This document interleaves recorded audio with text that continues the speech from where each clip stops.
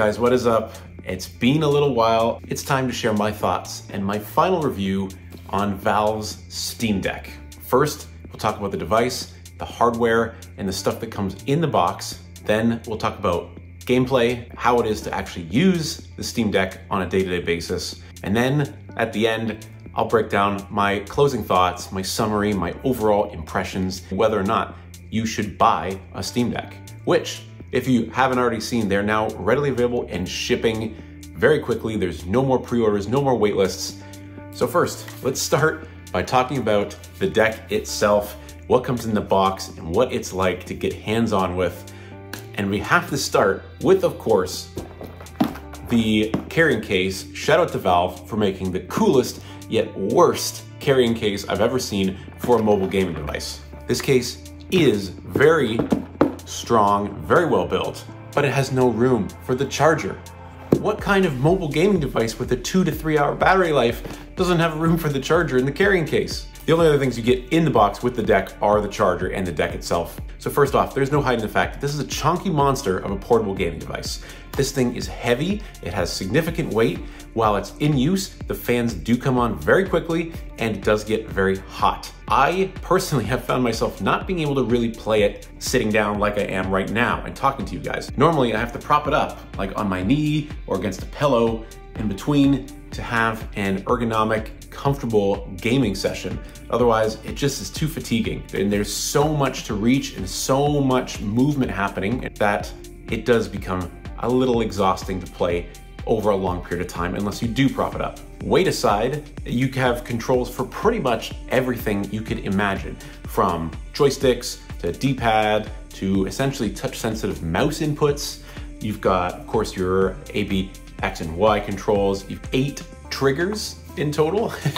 These back 4 are pretty much impossible to use if you're in a normal gaming position. It's not really, for me, ergonomically friendly or natural to toggle these back guys, but these top toggles are excellent, and they do cover the majority of in-game actions for the most part. At the center of the Steam Deck is, of course, this beautiful touchscreen, 7 inches in diameter and 400 nits of brightness. I have used this inside, outside, and while traveling in a car. I think the screen is a pretty good brightness. Now, in direct sunlight, not so ideal, but for the majority of use cases, and again, when you're playing games at least, it's gonna be just fine for you. It is a fingerprint magnet though, because again, it does have touch interaction. Keep a little cleaning cloth with you at all times if you're taking the deck anywhere. Now, while the deck looks good and for the most part feels good, one of the biggest concerns I had when I became eligible to lock in my pre-order and actually buy this thing was build quality. Did Valve do a good enough job with the build of the Steam Deck that it's gonna last the test of time? Because in the several months I waited to get my pre-order locked in and confirmed, I saw nothing but piles and piles and piles of reports of Steam Decks breaking from the smallest of drops or the most random of interactions. I've been using mine for about a month. I haven't had any significant trouble with it whatsoever. A couple of software hiccups, but we'll talk about that. There are a couple of things that I have noticed right out of the gate. My D-pad is not centered on the device, and it came out of the box like this. I don't know if you caught it in my initial unboxing and hands-on, but here's a close-up of that now. But all of the other inputs are good. They seem totally fine, and everything works. So maybe too soon to tell. This isn't exactly a battle-tested Steam Deck here, and I bet you there are definitely people out there, and of course, with it being a portable device, there are going to be people that use it much more rigorously and in much different situations and circumstances than I have. It's kind of a question mark whether the deck is the most durable of mobile gaming platforms out there. And circling back to the charger again, I have found that my charge time averages about as long as the deck lasts, which is about 2-ish hours, and my battery life average has been about 2 to 2.5 hours. It comes down to the games I'm playing, it comes down to how I'm running those games quality-wise, and it comes down to what I've got the brightness set to on the screen and what I've got the audio level set to. So this is probably a good time then to segue into the actual gaming experience on Steam Deck. What is it like to play? What is it like to use? I've really been playing only 3 games. I've installed a bunch, but the 3 that I've been playing the most are Asphalt Legends 9, Counter-Strike Global Offensive, an absolute gem of a classic that I used to love playing back in the day and have very much been enjoying playing on the deck, and Apex Legends. All three run very well, but they also all run very differently. Asphalt Legends and CSGO are absolute buttery smooth. Regardless of the performance settings that I've set them on, they run awesome. They look good, they're super responsive, no really weird glitches or anything like that coming up while in the middle of a game in these two. Now, Apex Legends, things start to kind of fall apart. This is definitely a more resource intensive game, so the Steam Deck does start to sort of show its limitations in this particular environment. With Apex Legends, I find that getting into a lobby and actually dropping out takes a really long time. Most of the time you miss the entire segment because it is taking so long to load.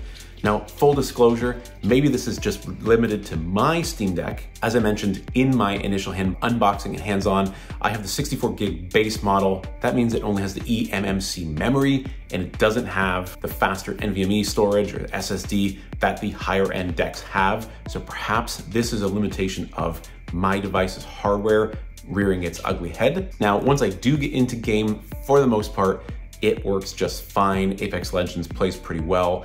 Unless I'm cranking up the graphics performance on the deck itself, I don't find that the in-game interactions slow down too much. There's just a little bit of choppiness when you get into close combat with other people, but it doesn't shut down or completely ruin the gaming experience. On the whole, what I've found while playing and gaming on the deck is that your experience will vary. Some stuff works, and when it works, as I said with Asphalt Legends 9, it works great. Some of the older games, of course, like CSGO, they work great. They're designed for old computer hardware, and now here on a modern platform like the deck, it runs awesome. But games designed for higher-end machines, newer machines, they sometimes don't. And another part of the gaming experience too is that even though it took months and months and months for me to go from the time of pre-order to actually confirming my purchase, the number of games available, at least the big titles, hasn't changed all that much. Classics like PUBG are still not available on deck, and it's been literally since day one that people have been talking about trying to get this game onto the deck. So if you're strongly considering getting a Steam Deck to play some of your favorite games from your Steam library, I highly recommend you do your research and check everything, not just to see if it runs on deck, but also that it is somewhat compatible and optimized for the deck. That also brings me into my other negative takeaway from playing games on the deck. Mapping of controls is completely different with every single thing you touch. And I know that you get this sometimes in desktop games, but at least for the most part, there is a uniform set of controls for different things. On the Steam Deck, it's not so much. You have to do a lot of custom mapping to really set everything up, or the defaults are completely different every time. For example, in CSGO, the controls to adjust the movement direction of your character and also the camera angle, your axis, are completely different than on Apex Legends. And you would think that at the very least joystick control would be uniform across the board in first-person shooters. Another thing is that some games take advantage of the gyroscope function of the deck, which is really cool when it works. Others just don't, which begs the question, long-term, what is the development roadmap for some of these games like? Are people going to spend the time to implement all of the controls? Are they going to take full advantage of the hardware? That sort of disconnected, not uniform experience is very jarring. I just felt like I had to completely relearn and take time every time I switched between one game to the next to remember how to play it, which I don't ever recall having to do on a PC before.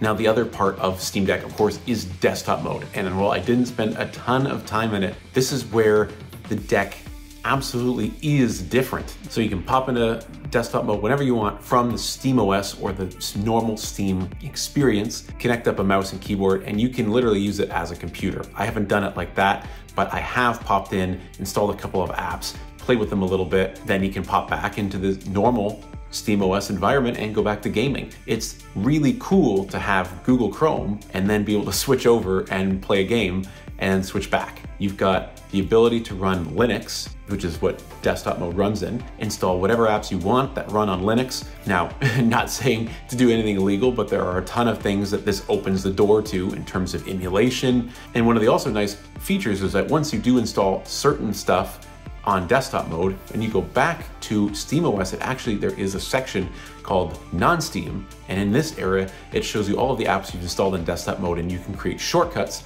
onto your SteamOS homepage. So you can quick launch into Google Chrome, quick launch into your favorite emulator, quick launch into whatever other Linux-based apps you've installed. Depending on the kind of user you are and your comfortability using the Linux environment and what sort of apps you're looking to install, this totally opens up a new dimension to what mobile gaming could be.